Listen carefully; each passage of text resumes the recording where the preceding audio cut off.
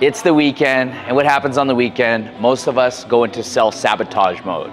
We start to eat one chicken finger from the kids' dish, which turns into us ordering a McDouble, which then leads to an extra large pizza at night. No, I'm just kidding. Unless that is you, I am talking to you, I'm thinking of somebody, and that actually did happen. But what ends up happening on the weekends is that we sabotage all of our gains during the week. Doesn't mean that life is over, but there is a way that you can prepare for the weekend, and I got the 3 ways for you. So number 1 is that you need to balance out your calories. Number 2 is fasting protocol. And number 3, we need to use the eyeball method. All right, when it comes to the weekends and you don't want to self-sabotage yourself and lose all the gains that you had Monday through Friday, the very first thing that you need to do is balance out your calories prior. Now, I would tell you the easier way is to balance out your calories prior and after. So what do I mean by that? Let's say that you're allowed 2,000 calories for a day in order for you to lose that 1 to 2 pounds per week.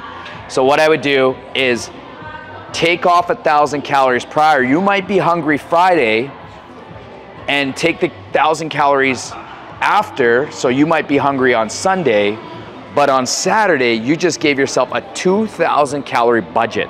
Now you're like, RJ, that seems like a lot of food. 4,000 calories when you get into that charcuterie board or that extra large pizza, it's going to add up very quickly, and you're going to be happy that I gave you this technique.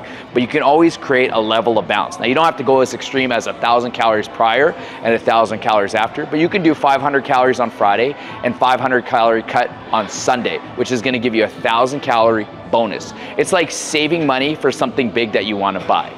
Number 2 is that you can do a deeper fast, right? We've gone hungry before, okay? We've been really full. Now sometimes we need to go a little bit hungry. And what does that mean? Is that maybe you push your fast into a later time.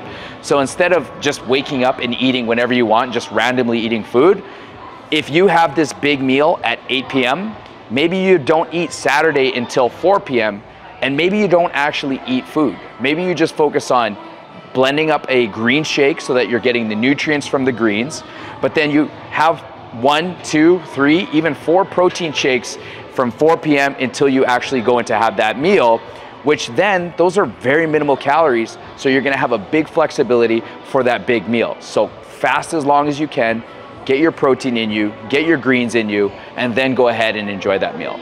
And last but not least is that you need to eyeball your food. Now you might not be able to weigh it and have a food scale, but you can look at it, and a lot of times, whatever restaurant you go to, if you go restaurant, bacon double burger, and you type that in, there's a good chance that it's in your tracker.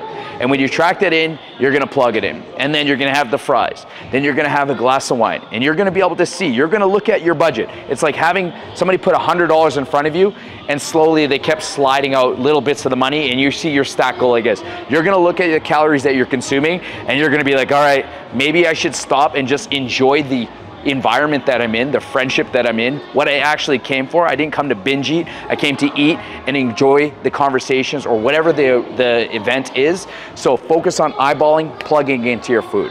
So there we have it, guys. That's how I'm gonna help you not sabotage this upcoming weekend. I need you to balance out your calories prior and after, or just prior if you don't have that control after. Number 2 is that you do it bigger fast. So consider doing a 20-hour fast, which shortens your window to eat. And number 3 is that you need to eyeball and plug in all of your food. Now, if you're looking to get started, guys, go to our website, www.fitclub.fit, send us a message, and we'll get you started today.